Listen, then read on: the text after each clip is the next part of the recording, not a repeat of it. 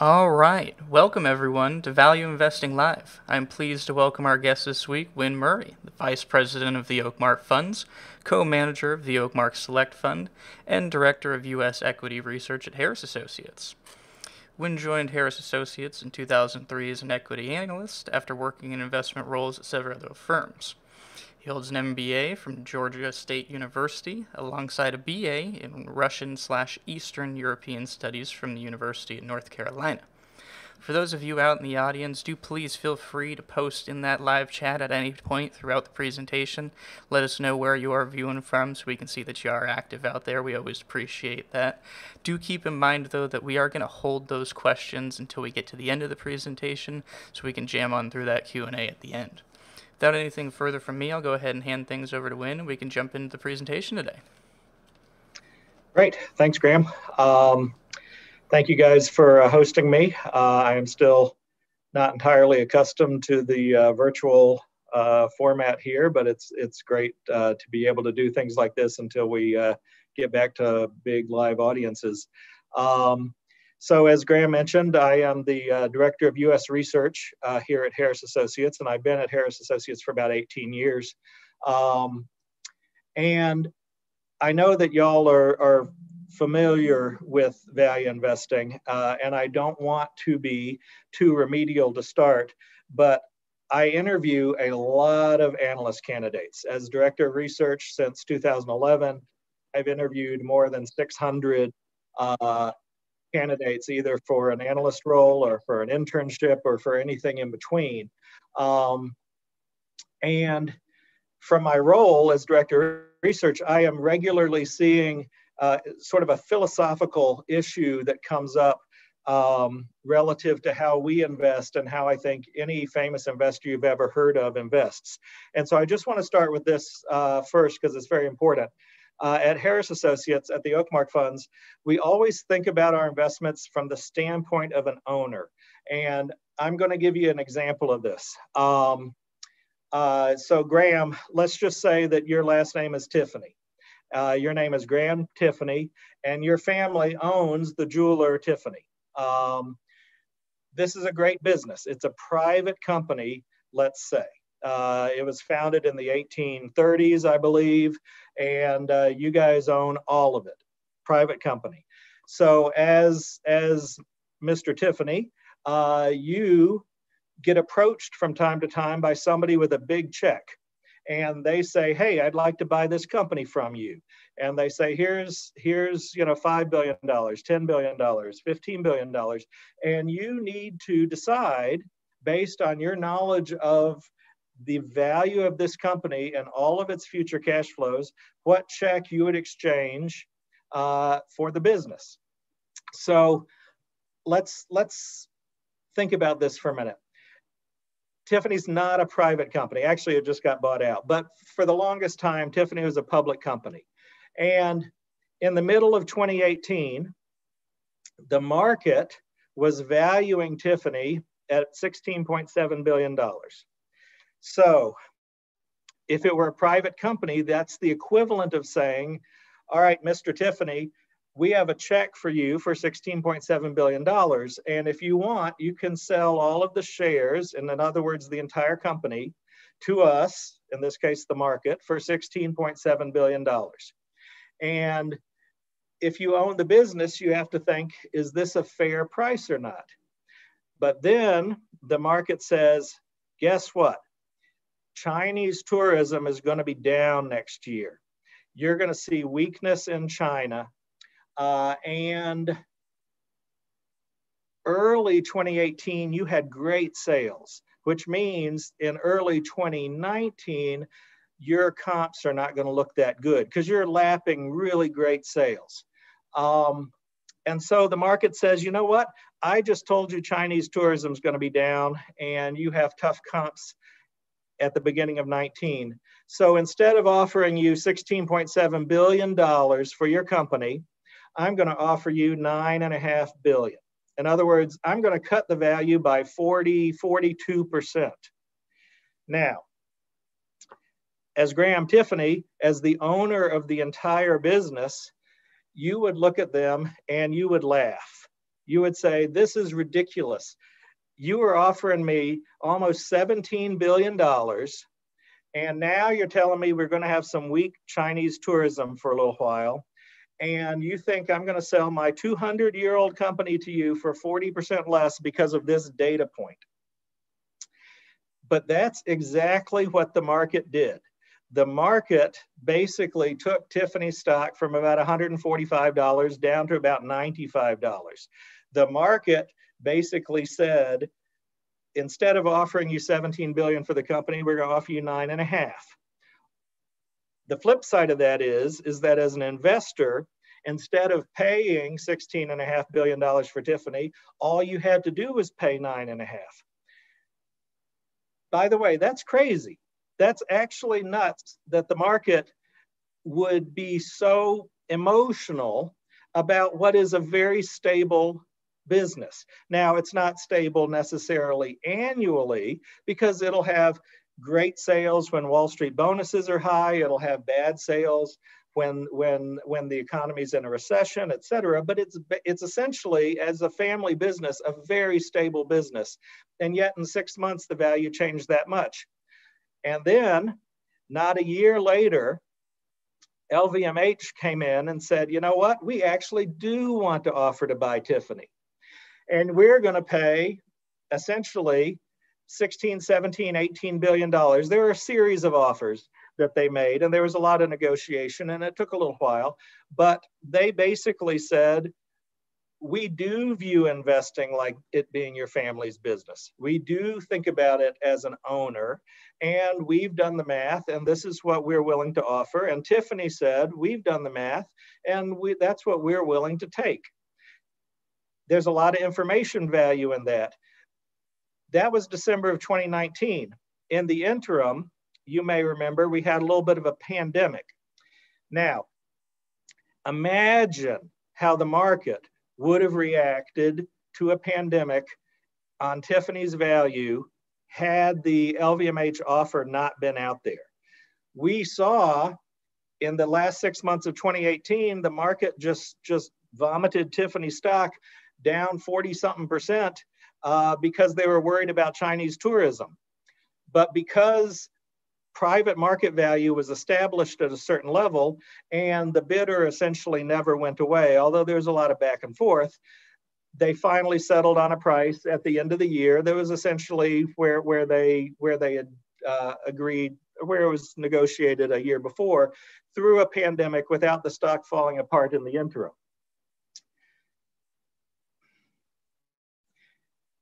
Every famous investor you've pretty much ever heard of who's had a 40-year career.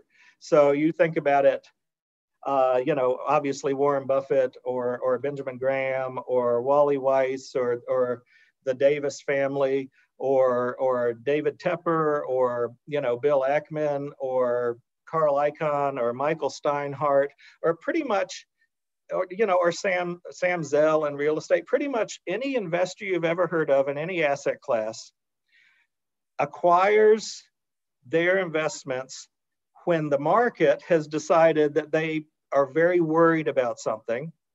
They buy them at a big discount to what it's worth when it's out of favor, and they hold it for potentially a very long time. And then math works.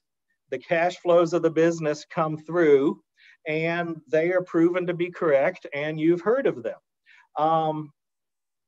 Now, when I'm interviewing analyst candidates, what I hear a lot are stock pitches.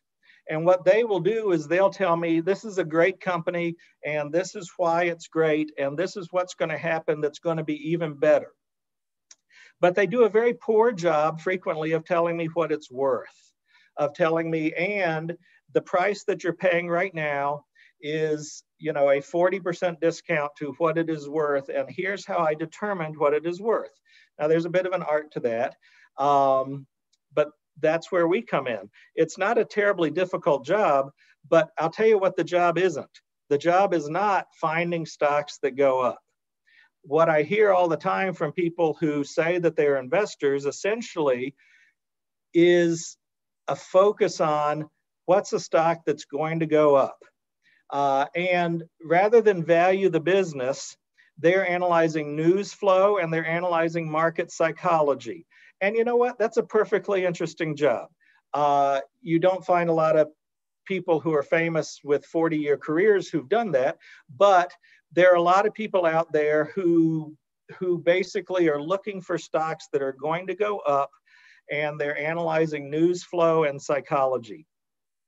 We are very glad these people exist because in 2018, for instance, they're concerned about Chinese tourism, and Tiffany's tough comps sent the value of a very stable business down by 40-something%. And you know what? They were analyzing things correctly from the standpoint of Chinese tourism was weak and comps were tough in 2019. It's just that they were not thinking about the value of the business. So what we do, I task my analysts with finding good investment ideas. An important thing that the way we do this is all businesses essentially are just a series of cash flows.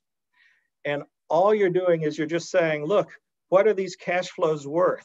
Whether it's the restaurant down the street or the apartment building that somebody owns or the dry cleaners or McDonald's or somebody with 5 Ubers or any point in time in your life when you're trying to figure out whether you want to make an investment or not, you should be thinking about what are the cash flows going to look like.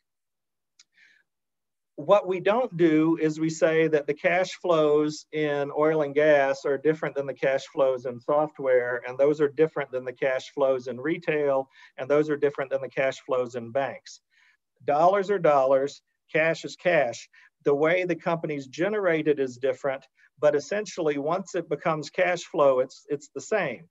And so what we try to do is we just try to compare these companies to each other as a series of cash flows. And let me give you an example of this. So I had an intern one time, a very promising candidate, and actually he is an analyst here at the firm. But when he was an intern, he was doing a really good job, and I said, okay, you know what? I'm going to give you a tricky company to look at. This is back when DreamWorks was a public company. It's since been taken over. But I said, I want you to tell me what DreamWorks is worth. And so he went back and he looked at it. And about a week later, he came to my office and he said, you know what? I'm really struggling with this one. Because DreamWorks comes out with 2 or 3 movies a year. And most of them are terrible. You know, you've got Mr. Peabody and Sherman, and you've got Boss Baby, and you've got Rise of the Guardians, although that was actually a pretty good movie. It didn't make any money. And the DreamWorks spends 40, 60, $100 million on these movies, and many of them don't make their money back. But then every so often you have Shrek, or you have Kung Fu Panda, or you have Madagascar, and they make $2 billion. You know, it's insane, but it's unpredictable. And if you go back when they were launching the movies, they didn't know, okay, I know the past ones we launched weren't very good, but this one's going to be great. They appear to think that all the movies have a chance to be great, and some of them just end up to be blockbusters and most don't. He said, I don't know how to forecast their cash flows because they're spending a couple $100 million every year to make movies, and they're losing a lot of it, and occasionally they hit a home run. He said, so here's my idea. Do you think we can put it in our pharmaceutical model? And I said, well, what do you mean? And he said, okay. He said, well, so think about it. Pfizer spends all this money coming up with drugs, and most of them are terrible in the sense that they do not get approved, or they launch, but they have a safety issue or something. And so they spend all this money on R&D, and most of them do not return their R&D spend, but occasionally they come up with Lipitor or Viagra or a drug that becomes a $6, $8, $10 billion annual seller for the entire life of the drug. He said, it seems to me that their cash flows follow the same pattern. And essentially each company is spending money to produce blockbuster results with a zillion failures, but the blockbusters are not forecastable. And the way we value pharmaceuticals is we just say, okay, we're not scientists. We're not going to know that the mechanism of action of the small molecule pill is better in this company than this company. No, we are business analysts. There's a lot of scientists out there who are trying to forecast that, and they're not very good at it historically, but we can use their forecasts. And basically, we can just say, look, let's just assume that the industry-wide return on their R&D spending is 12%. And we back tested that, and we looked over 25 years, and we saw that over 25 years it was declining, but it was more or less above 12%. And so we said, let's assume a 12% return on R&D. It's got an 11-year life. If you spend $1 on a preclinical drug today, it can produce revenue 11 years from now. And let's capitalize it as an asset on the balance sheet, assuming that the scientists at Merck and the scientists at Schering-Plough and at Eli Lilly and at Pfizer are all equally good, which has historically been a pretty good assumption. And so we have historically bought pharmaceutical companies when people think that they are not capable of producing good drugs because they've had a string of failures, and you can get them at a discount to the runoff value of their existing portfolio. In this case, he said, we can run off the DreamWorks portfolio. We can say, here's the value of the film library, and we can assume a return on the R&D spend, the content creation, and let's just put it in that model. And I said, I don't even know if you're right, but I love the way you're thinking, and you're hired. It turns out that the model he built did forecast the DreamWorks takeout price pretty accurately, although we did not own it. But trust me when I say that no DreamWorks analyst on the sell side was comparing it to a pharmaceutical company, because everybody is insistent upon breaking the market down into these little subsectors so that it becomes easier to analyze, when in fact they start losing their pattern recognition skills and they go really deep into a vertical without a really good frame of reference for cash flows. So we like to have a team of generalists. Another good thing about a team of generalists, by the way, is you could have a portfolio manager retire at some point, and we've had a number of portfolio managers retire, from the founding partners to Ralph Wanger, and we had Robert Sanborn and Bill Nygren and Clyde McGregor, Bob Levy. We just keep, by definition, you have a career that spans a certain number of decades, but your firm you would like to last for a long, long time. If you have a great portfolio manager and they retire and you want to replace them and you have sector analysts, then you're getting your bank analyst, who's your best analyst, let's say, and you're saying, okay, you're our portfolio manager.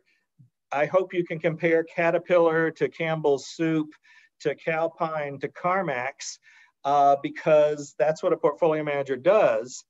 And in that situation, you've really created an enormous amount of key man risk. Whereas if you have a team of generalists who spend their careers comparing companies across industries, then when you do have an opening in portfolio management, you have a really good idea of who's likely to be a good portfolio manager, because they have a multi-decade track record as an analyst of comparing companies across industries. So we think that's very important. If you have a very short time horizon, if you're not an investor and you're one of these firms that is just trying to forecast which stock is going to go up, it makes sense to have sector analysts, because if all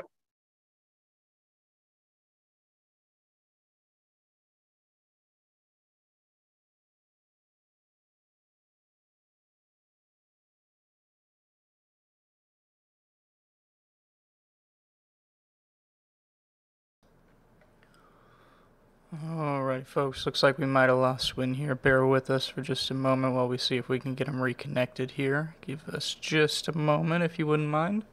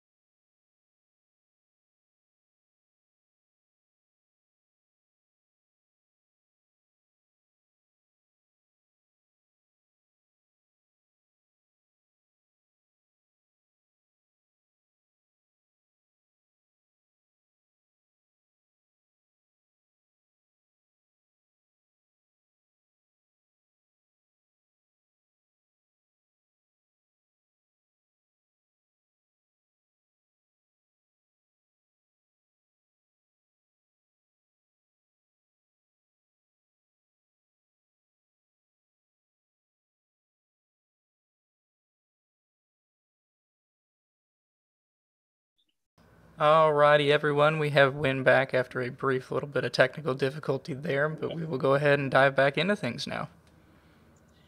Yeah. So I said at the beginning of the presentation that I'm looking forward to doing these things in person. Not once in person have I accidentally fallen off the stage or into a hole or had the power go out. However, we did have a technical difficulty there, which I am not equipped to solve.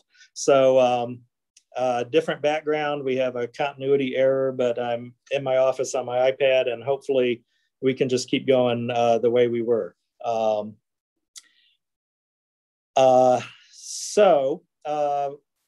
The last, I was in the middle of a point that may come back to me, but the last thing that I want to talk about, and I really had very, very few slides left because I'm not a slide kind of guy, so don't worry that you're not seeing them. The last point I wanted to make was currently, as I'm listening to analyst candidates in interviews, because of what the market has been doing over the past 4 or 5 years, I am hearing more and more focus on it doesn't matter what the business is selling for. What matters are the moats. What are the competitive advantages of the business? Is it a compounder? Does it have a flywheel? What are the barriers to entry? Basically, I'm hearing more and more people say that it doesn't really matter what you pay for a business. If it's a good enough business and you hold it for a long enough period of time, you're bound to be successful. I don't think this could possibly be true mathematically. I do think that there are some businesses that will do very well held over very long periods of time, but entry point matters a lot. There's a lot of academic data indicating that the best companies in the world in the early 1970s were trading for the same value that they were worth in the mid 1990s because they were overvalued in the 70s. And there's a lot of data that indicates that you can't very easily forecast what the winners of 2040 are going to look like here in 2021. It's the further out in time you get, the harder it is to forecast cash flows. And as valuable as research in motion was, and it looked like the most impenetrable moat imaginable, software, security, technology, everything, it fell apart when something new came about. And same with Eastman Kodak, and same with, and so for what it's worth, I think that low discount rates have really driven this environment. The lower the interest rate, the more future cash flows are worth, and the more you can essentially pay up for growth mathematically. But it's distressing to me as the director of research of a value investing shop that candidates who have selected us as a potential destination for their career have decided that there's really no price too high to pay for a great business. I think the market has taught us that over the past few years, but I don't think the market has taught us that over any long period of time, and it will continue not to do that. So that was essentially the third slide. I wanted to talk about a few stocks specifically because I think everybody likes to hear about stocks. And again, although theoretically I have a few slides, they don't really say anything but the name of the company. And I can say that to you now, so you're not missing anything there. So the three companies I want to talk about are Humana, Keurig Dr. Pepper, and Charter Communications. These are all companies that we own here at Oakmark, at Harris Associates, that look relatively attractive to us at current prices. Humana, first off, Humana is essentially a near pure play in Medicare Advantage. Medicare Advantage is one of the fastest growing areas of healthcare, thanks to essentially the aging of the population and the tailwind of seniors that are choosing Medicare Advantage instead of traditional Medicare. Very importantly, unlike a lot of the healthcare value chain that's out there, this appears to really be saving us money as a society. Basically, the government sets the reimbursement, they set it at a low level, and then they tell these companies, United Healthcare, Humana, Aetna, et cetera, they tell them, if you can manage the care of these customers at a lower cost than the price that we're paying you, then you can keep the profits. And the price they're paying is equivalent to what they would be doing themselves, essentially reimbursing for care in terms of Medicare. And so Medicare Advantage seems to be societally good, and Humana is essentially taking enormous share of the health insurance market. This is a company that the market is valuing today at about $62 billion. Notice that when I talk about value, I'm not talking about the price per share. Because if you're thinking like an owner, you're thinking about in aggregate, what is the business worth? I think a lot of people are so focused on share price that they forget that it represents a piece of the business. And so when we think about any of these companies, we think about what they're worth as an enterprise today in the market. And the market's valuing Humana at about $62 billion, which is about $440 a share. We think that they're going to earn $4.5 to $5.5 billion of cash of pre-tax cash flow over the next couple of years per year. And so essentially they're trading for about 13 to 14 times that cash flow multiple. This is a company that is in the top quintile of growth in the S&P, trading at a substantial discount to the S&P's multiple on cash flow, and at a discount to what people appear to be paying in the private market for Medicare Advantage businesses. We are very happy to buy it at this price. Occasionally, people get very worried about the political environment and say, okay, people are going to change the rules on Medicare Advantage. But in our mind, it's one of the most protected parts of the healthcare ecosystem because it's drafting off of Medicare prices, which are very, very low, and it's proving to reduce the cost of care to the government and to society. And it's proven that seniors really like this product. And so we think that if people try to touch it and mess it up, that a very large contingent of active voters would be against it. And so whenever this gets cheap for political reasons, and it looks pretty cheap right now just on a cash flow basis, we get interested, and this is a good price for Humana right now. The second stock I want to talk about is Keurig Dr. Pepper. This is a very interesting company. You know, coffee is one of the most attractive consumer packaged good candidates. You know, coffee has, as some of y'all might be aware, a bit of an addictive nature to it in terms of caffeine. It can be drunk across many different day parts. It's all natural, it's low calorie, it's appealing to a broad number of demographics. And Keurig obviously is a classic razor blade model. It has an installed base of 33 million units out there right now. It dominates the single serve category. It's a very fast growing category, and 80 to 85% of the pods that are manufactured and sold today are Keurig branded, are from this company.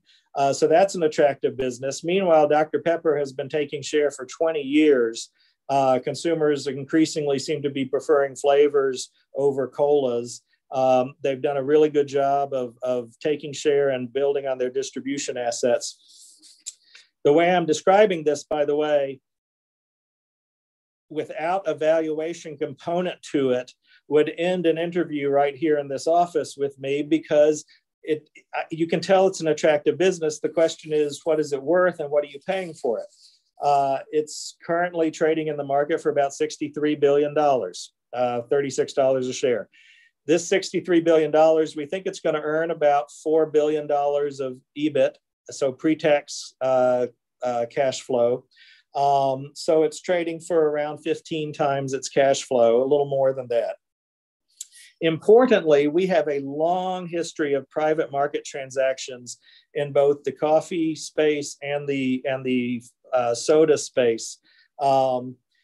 Since 2013, there have been more than $60 billion of coffee-related deals struck at an average multiple of more than 21 times cash flow.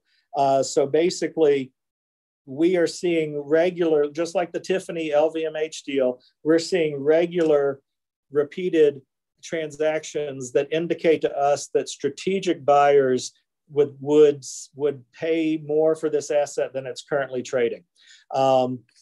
So taking the leverage into account, if you convert the current stock price from enterprise value, we say, okay, it's $36. It's probably worth, $10 more than that pretty comfortably, looking at private market values. And importantly, it should grow in excess of the discount rate while paying, a 1.5–2% yield all along. Interesting, good company, diversifying to our portfolios, because there are a lot of consumer products companies right now that look very expensive to us. The last one I'll talk about is Charter Communications. This is a pretty long time holding for us here at Oakmark Harris. This is essentially a monopoly in 2/3 of its footprint. This is a monopoly on providing broadband. It used to be video cable access. More and more, it's internet high-speed access to households. It essentially trades for about 14.5 times consensus cash flows, looking out a couple of years. These are excellent stewards of capital. They continue to lever their growth through a share repurchase plan. And the multiple, which is essentially 14.5 times, again, you see transaction after transaction that indicate that these cable customers are worth quite a bit more than where the stock is currently trading. In fact, just last month, Cable One spent $3 billion to buy Hargray, which is a Southeastern cable company. They basically paid 7.5 times current year revenue. If Charter traded for 5 times our estimate of revenue, the stock would be worth 50% more than where it currently trades. And so we look at a number of private market values of what people are willing to pay for similar assets, and we think this is an excellent price for this company. So anyway, I gave you some background on the way we think about value, on the way we think as generalists, some stock picks. We had a distressing technical disruption in the middle there, so I don't know what that means for current viewership, but if you are watching that, I appreciate your patience. A lot of you guys are going to see this online, and I assume it'll be edited. Some of that will be out. At this point, I'm happy to take questions. Alrighty, and it looks like our audience is starting to pump out some questions for us now. We do have a couple lined up here that we can go ahead and jump into. First up, first question we have in the list here, asking a little bit more to help understand your investment process, and specifically any calculations of intrinsic value, if you have any, as far as like an actual kind of like model or specific calculation there would go. So mathematically, the most accurate way to value a company is a discounted cash flow. It's a DCF. Unfortunately, if you've ever done a DCF, you realize that some of the inputs are notoriously sensitive. So the discount rate that you use, the growth rate that you use, how many years of growth that you use, the further out you get, the more those inputs will dramatically affect the number that you get. And honestly, it makes, DCFs a little garbagey. But they're not. They're technically the best way to look at a company. It's just that it's very difficult to forecast all of the inputs precisely. So we like to triangulate our values. One is, and I keep emphasizing private market transactions, we want to see where strategic buyers have purchased similar assets and where strategic owners have sold similar assets, adjusted for the tax rates, because selling something at a 30% tax rate is different than a 20%. We also want to look at what the company's bonds are requiring in terms of return. So if a company's 7-year bonds currently yield 4.5%, then we certainly want to use a discount rate well in excess of that. Usually you want to use at least 300 basis points above that. We can go quite a bit more than that. But you take a lesson from the fixed income markets there. And then thirdly, if you're trying to pick the discount rate for one company, you might as well roll a dice. But if you model out hundreds of companies like we do, then you may not have McDonald's price, you might not have it precisely correct, but you have McDonald's rank ordered properly between HCA and Wells Fargo and CarMax and all of these different companies. And so if you essentially map all of your companies with appropriate gaps in discount rate to each other, then the most attractive ones will sort to the top of the list. Even if your absolute value is wrong, your relative values are going to be pretty good. And given that we tend to be fully invested, we want to own the most attractive available names. And so if we've got our discount rates scaled properly, the best names will end up sorting to the top. Absolutely. And continuing on there, you hit on it in a couple different ways. Just question kind of expanding on that. I believe we've already answered this for the most part, but is there a specific discount rate or a discount rate range that you're generally applying there? So, I mean, if you are a real estate investor, people think in terms of cap rates. They say, okay, I'm spending $1 million on this property, and it is essentially going to produce $30,000 of cash flow in rent in a given year. So that's a 3% cap rate. The inverse of that is, you'd be essentially paying 33 times earnings for that business. Bonds are the same way. A 1% discount rate is 100 times earnings. Of course, there's no chance for growth because it's a consistent coupon. We have to go to school based on the available alternatives to us. And the bond market is incredibly liquid. It's incredibly well analyzed, and you can get very precise risk-free rates in all sorts of currencies and all sorts of sovereign governments. And so we kind of know the bare minimum that people are willing to take. And then you can pile onto that real estate transaction, fixed income in terms of corporate bonds, industrial bond indices, and then basically, but in terms of a range that we use, we have to peg to what the opportunity set looks like, and the Treasury sort of sets that. And so we're using different discount rates today than we did last year. They're a little bit higher, and we're using dramatically different discount rates than we were using a few decades ago. They're quite a bit lower. And that's just a function of the fact that we want to identify the best investments in today's market versus against a static benchmark that we would always use. Definitely. And continuing on, looking towards that investment model once again, I guess if you were to create a portfolio from scratch, for instance, what would be those general steps that you would follow in narrowing down those investment opportunities and finding those best companies? So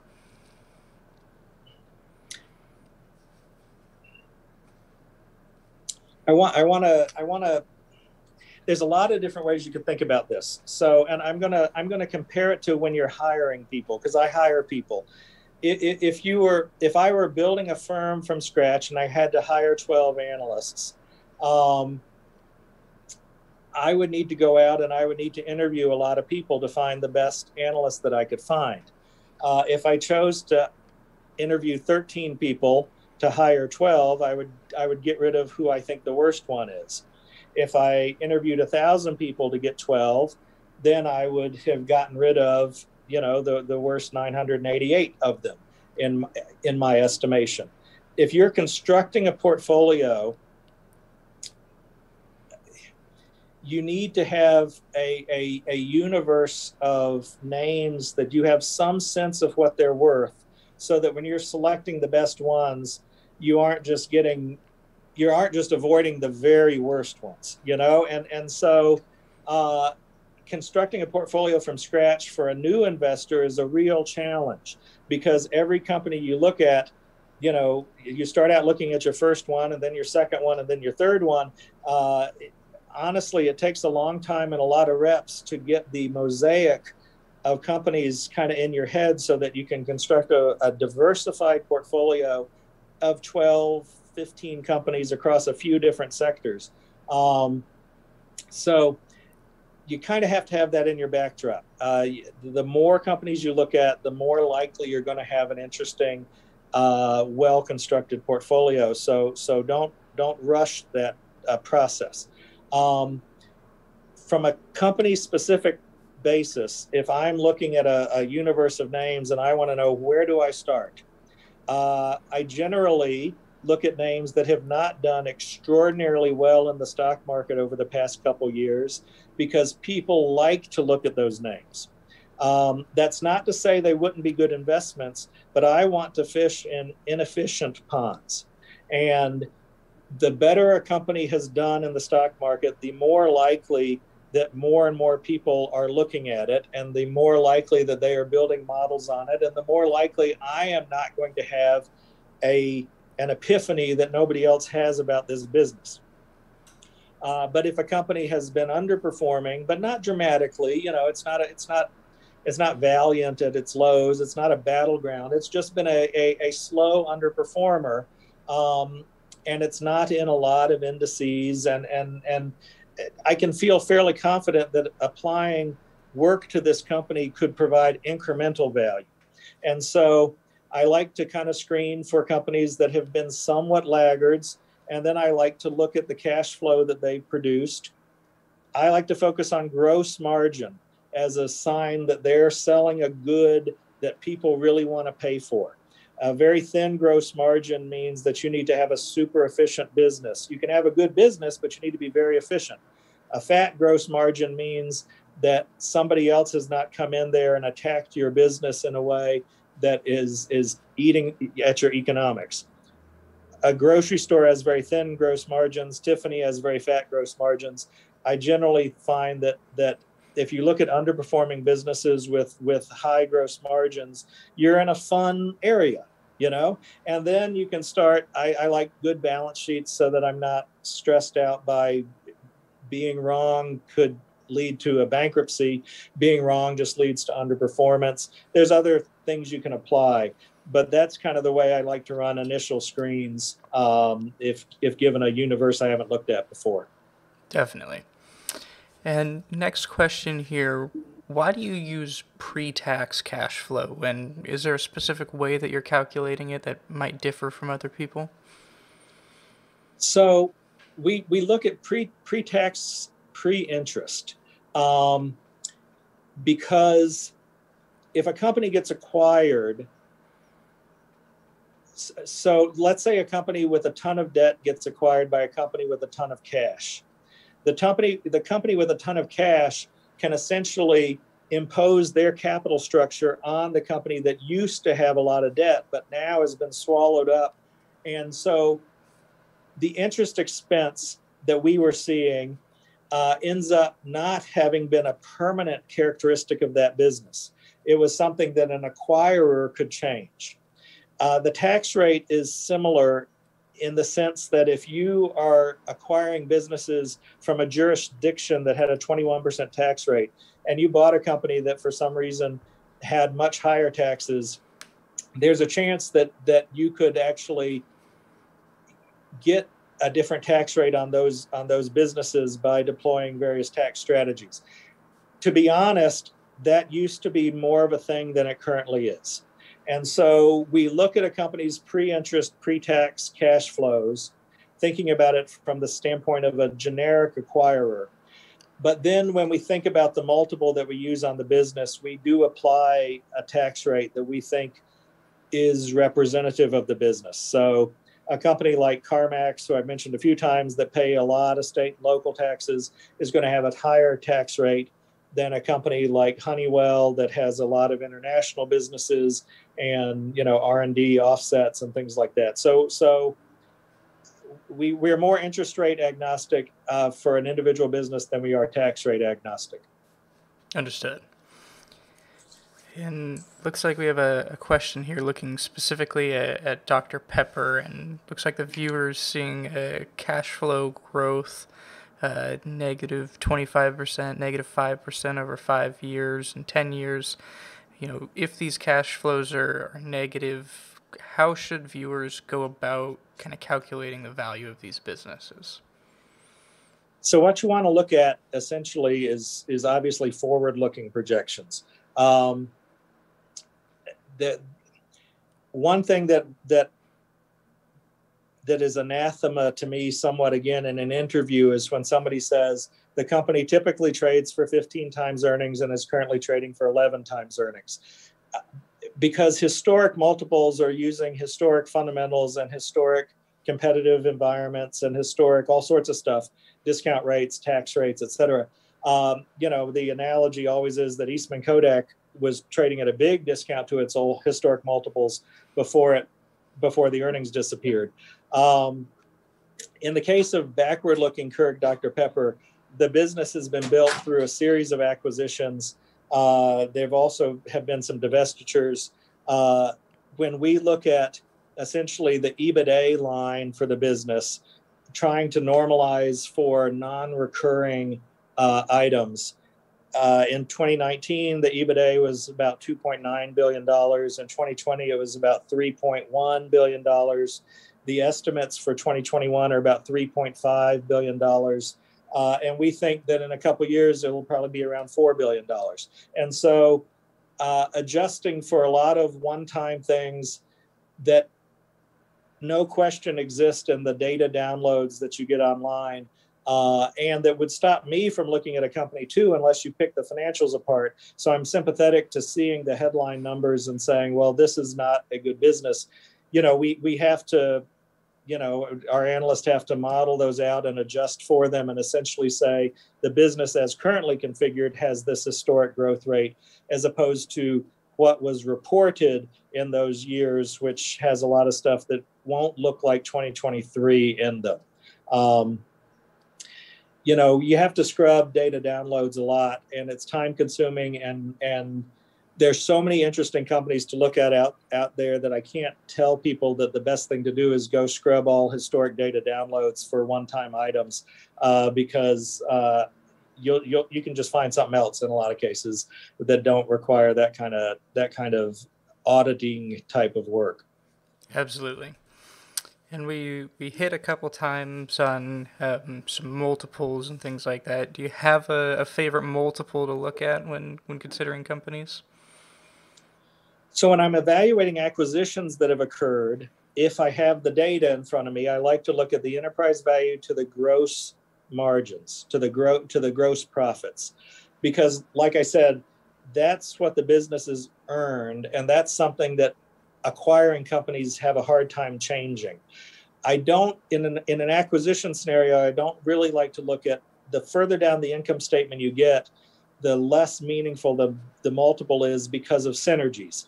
A company will buy another company and fire all the salespeople and tear out the IT and put their new systems in and sell their headquarters. And so it'll look like a high multiple of EBIT, but in reality, it's a low multiple of EBIT adjusting for synergies. The further up the income statement you get, the less the acquiring company can do. And so the more valuable that data is when you're trying to say what a company got bought for. That's on PMVs. For actually analyzing a business, I do the opposite. I go really far down the income statement and really want to get at what are the sustainable cash flows. So after all of the company's cost of goods sold, selling, general administrative, R&D, interest, and you just really want to see what are the cash flows that you as the owner of the business are going to get access to. In reality, you don't get access to them. The management team and the board of directors typically allocates those cash flows back into the business or into M&A or share repurchase or dividends or things like that. And so in addition to forecasting the cash flows, you need to assess whether they are good stewards of this capital, which is a big part of the job as well. Absolutely. And just to throw a name out there, since we only have the one question showing up in chat today, our viewers have been increasingly getting better at not just tossing company names out there for evaluation. But since we just have the one today, we'll go ahead and toss it out to you. Any insight on Alibaba as it's currently priced? And if you're not specifically involved, no problem there. Yeah, as the domestic director of research, I will refrain from talking about companies that we don't actually cover. I kind of have to leave. I'm trying to think. If I were sitting down for a beer with you, we could talk about it all day long, but I'm trying to think of who from my compliance department might be watching the video later. I don't want to bartend again, although it was a fun job. That was another lifetime ago. So I'll refrain from talking about that one. But if it's a domestic holding that that we do own, I'm happy to speak to it. Absolutely, and we totally understand the answer there. Yeah. As far as audience questions are going to go, that's going to round them out. But one that we always like to throw out there, a lot of times in these presentations especially, we always hit a lot on buying companies and hitting on the buy side of things. What would ever lead you to sell a company, or how would you reach kind of that point as far as your path of logic would go? So you have to know your opportunity set. In the depths of the financial crisis in 2008, we were selling companies at 60% of our estimate of their value to buy companies at 25% of our estimate of their value. The opportunity set was so incredibly inexpensive that a company selling for a little more than half of what we thought it was worth was a source of funds to acquire names at a much cheaper price. Today's market does not look like that. In all honesty, with the increase in discount rates, with the likely long-term increase in tax rates, with the performance of the stock market, the typical company that we're looking at today that's attractive is selling for 60 to 70% of what we think it's worth. And given that our error band on what we think a company is worth is 20%, because it's difficult to peg precisely, if you're selling a company at 80% of what it's worth to buy one at 70% of what it's worth, you have no statistical significance whatsoever. You need to be able to see daylight between your estimate of what you think this business is worth and what you think this one is worth, so that the chance that you're wrong is taken into account in a way that you are still making a good decision, taking the transaction cost and the capital gain taxes and everything else into consideration. So we do have a sell discipline, but it's driven by what's available to purchase today. What's the most attractive thing we do not currently own? And how does it stack up versus the least attractive thing that we do currently own? And that is a constantly changing thing depending on the market environment. Absolutely. And it looks like we had a few more questions roll in here real quick. We'll hit one on a clarification, and then we'll go ahead and end things out as far as questions go. Looks like our one of our viewers here, Richard, just asking for clarification. Do you use EV to EBIT or EV to EBITDA? We actually use EV to EBITA. So we think that in a steady state, depreciation and maintenance CapEx should approximately be equivalent. And that is a real cash cost to the business. So we don't like to add depreciation back because that is, even if they're not spending it today, that is going to come due at some point if they want the business to run the way it does today. Amortization, however, is not a cash cost. That is simply an accounting function from prior transactions that the company did, assuming they don't have to do these transactions every year to sustain the business. Then this is something that will disappear over time and does not need to be respent on the cash flow statement. So our typical metric is EV to EBITA. But you have to adjust the depreciation. A lot of companies, railroads spend way more capex than they depreciate because their assets are incredibly old and a lot of them are fully depreciated, but they still have to put a ton of capital into it. So you have to EBITDA does not properly account for depreciation in a railroad. And then there's other businesses, it's company specific, but EBITDA is our kind of preferred line. For sure, and thanks for that clarification there.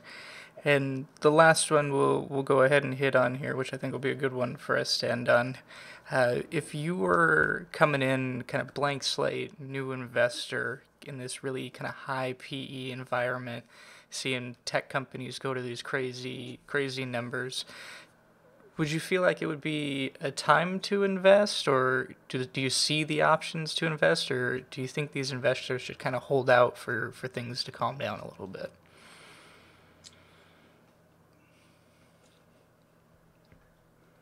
We have been students of the market for our whole careers, and we know for a fact that we would be terrible market timers.